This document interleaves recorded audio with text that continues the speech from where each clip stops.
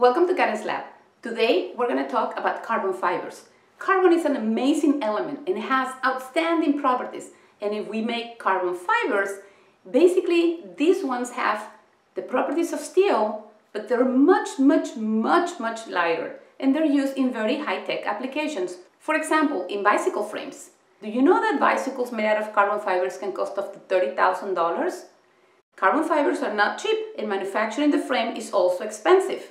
No other material can match carbon fiber strength to weight ratio. You can basically lift these bicycles with a finger. We also have carbon fibers in tennis rackets, golf clubs, airplanes. In airplanes, 25% of the plane is made out of carbon fibers.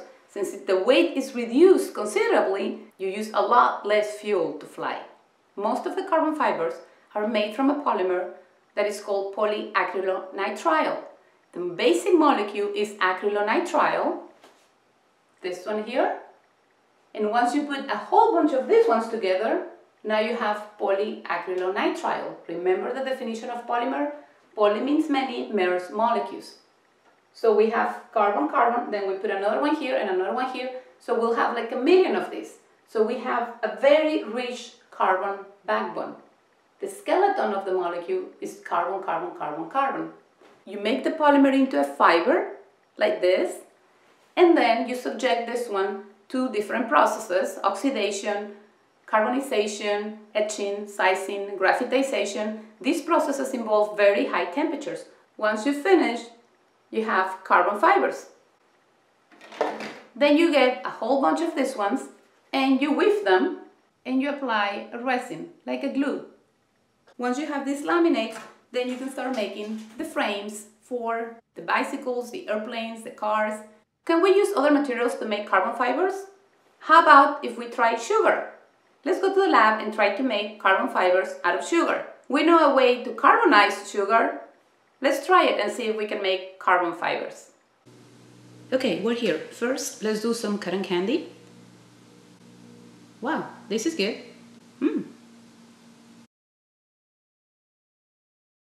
This is really good. I'm getting really good at this. Okay, now we've finished and let's pack it in a bag so we can go to the lab and try to carbonize these sugar fibers. We are here at the lab. We have our safety gear, a lab coat, goggles, gloves. We're going to be working with an acid, so we're also going to do it under the fume hood. Before we do it with the fibers, let's see what happens if we only use sugar. We add a little bit of acid, we stir, and now what's happening? Well, the acid dehydrates the sugar.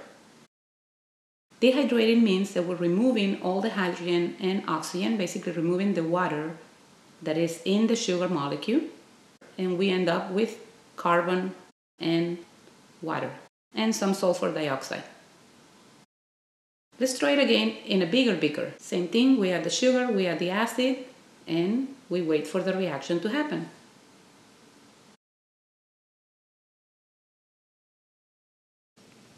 There's a lot of heat that is being generated.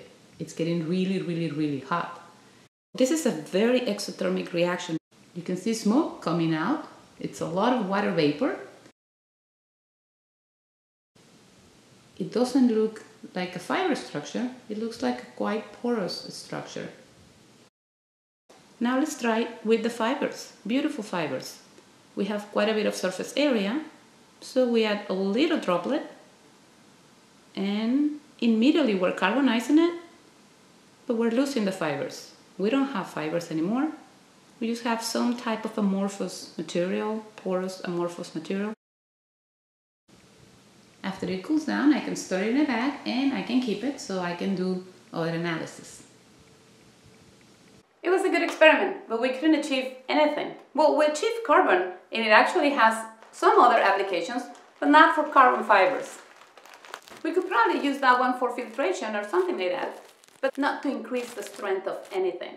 This is basically a powder. What's the difference between polyacrylonitrile and sugar? Well, that is why you need to know your chemistry. Let's look at the molecule of sugar. This is the molecule for sugar. This is our molecule for polyacrylonitrile. What do you see here? Why is that we couldn't make a fiber? What is it that we couldn't make a 1D structure? Look at the molecule. We have this in here, and this in here. When we dehydrate it, that is when we remove the oxygen and the hydrogens, well, we basically break the molecule right here. So there's no way to go into a long fiber. We can only make little tiny powders. Very good reason to pay attention to your chemistry classes. It does matter. Where the atoms are positioned, it matters, and it matters a lot for what's the ultimate application. See you in the next video.